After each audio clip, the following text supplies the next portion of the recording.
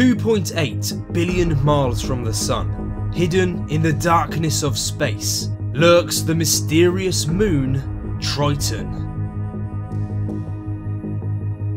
This strange natural satellite is the largest of 14 known moons that orbit the mighty blue gas planet, Neptune. But Triton is unlike any other large moon in our solar system, as it orbits its planet in the opposite direction, and this means the curious moon must have been captured from elsewhere in the solar system.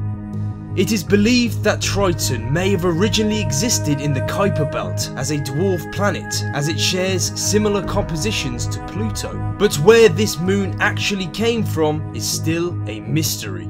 So, if one day in the future we have developed the technology that will allow human beings to travel and land on this strange moon, what will it be like to stand on Triton?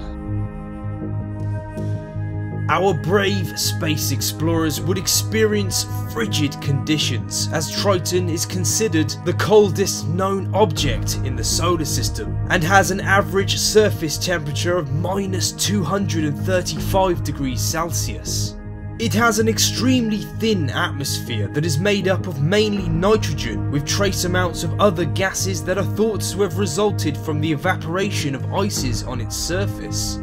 This means the explorers would require advanced equipment to allow them to survive the blistering cold and lack of breathable oxygen, but they would enjoy the very low gravity, which would be half as much as our own moon's gravity.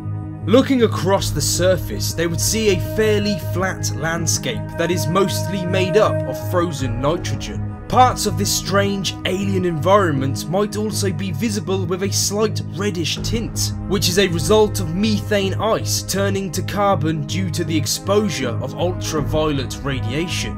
In the distance, ridges and icy plains might be seen with a few impact craters scattered across its frozen surface. Because Triton is geologically active, the explorers may have to avoid the cryovolcanic eruptions that might burst out of the icy crust and spit nitrogen gas or liquid 5 miles above the surface.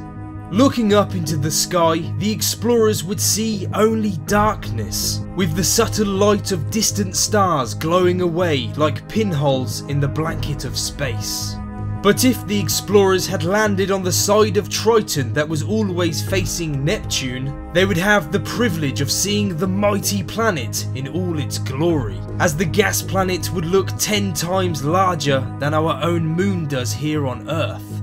So far, the observation of Triton has been limited to Earth-bound instruments and one visit from the Voyager 2 flyby back in 1989. But one day we will go back to the Neptunian system and explore this strange captive world that still holds many mysteries. I really hope you enjoyed this video, and if you did, then why not check out some of my other "What would it be like to stand on" videos. Remember to hit that like button and subscribe for much more to come. Thank you so much for watching, and I'll see you next time.